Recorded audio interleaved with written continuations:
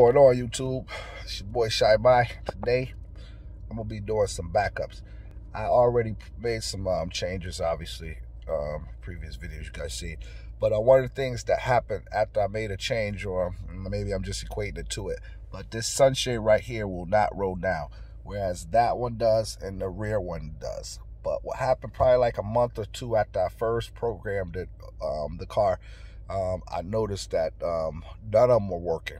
And if I hold the button down, then it would roll down just the side window. So when I got home, I was in Florida at the time. When I got home, I actually reverted some of the backups and made the other two work again. So that was cool, but I didn't get this one to work. So I'm gonna do like a thorough backup. I'm gonna go through each module one by one and basically revert it back to the factory default and see if I can get them to work, and then kind of like code the in reverse. Put the features that I want on it, because I played around with the car a lot, you know, just learning some of the different features that I could turn on and off. So we're gonna get into this. Basically what I do, one, I'm in the body domain controller. I already did some backups on the other one. I actually did a backup on this one, so I'm gonna back up out of here and move on to the next section, because I did the advanced crash module before I even started making a video.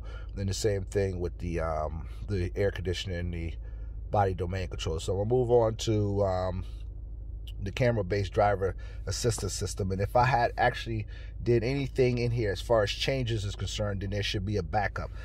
If you haven't coded one of the sections, then there won't be a backup.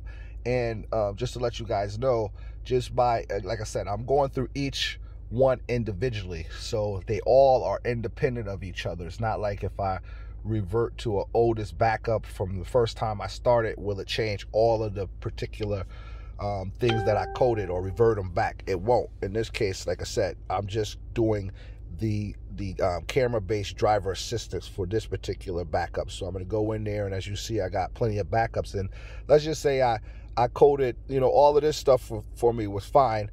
But when I got to the last particular thing that I coded, you know, on, let's say 329, that 344, I didn't like it, you know, so I could just go back to that particular backup and it'll revert it back to the stuff that I did just prior, but it'll keep all of this stuff intact, so it won't make any other changes except to the last thing I changed. So, you know, for some of you guys that are cautious about using Bimmercode, this will be like a good way for you guys to, you know, again, just do things one by one. Then if you don't like what you see, you can go back, you know, to the prior basically backup. But in this case, like I told you, I'm going all the way back to the first day, and going ahead and select it and push done, and it'll start coding.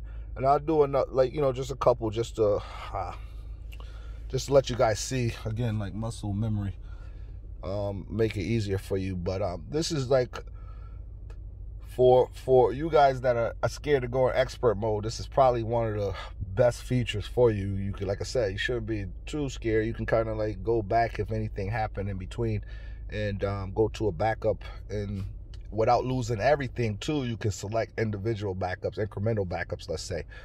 But some of the stuff, it goes pretty quick. Some of it takes pretty long. Like when I was in the body domain controller, it took, you know, a long time, so that's why I didn't pretty much record that portion of the video. But like I said, I'll run through a couple of them just to let you see.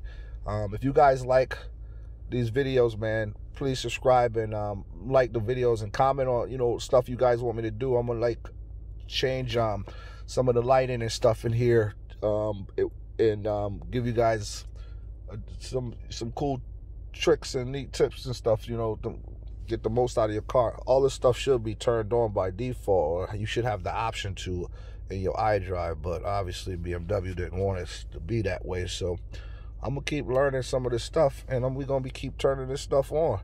But yeah, like I said, man, show some love and like and subscribe if you guys like the videos. And like I said, I'll make some videos if you ask me, you know, specifically stuff you guys want to code. This one, it says failed. That's a good, glad we got to this point. Probably the reason why this was failed is the engine control unit. I actually have the car on.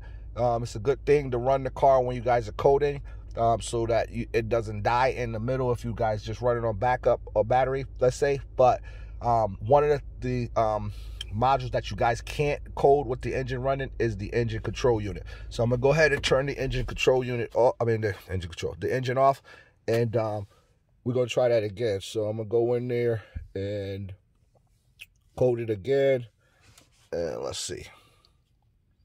And the same thing, if you code in it and you got that particular error, it's because your car is actually on. So we're gonna see if it works while I got the car off, just to got you again to verify what I'm saying to you guys is correct. But I ran into that error before when I was actually coding it, so I again I recognized it, but it happens to do with the engine control unit and some of the stuff in export mode, especially if you guys get real in depth. Probably can't with Bimmercode, but if you had like eSys, you could do some of the DMEs. See, you can see that it's programmed successfully. But yeah, that's perfect. Good thing I caught that at the end of the video. Thanks again for watching the video.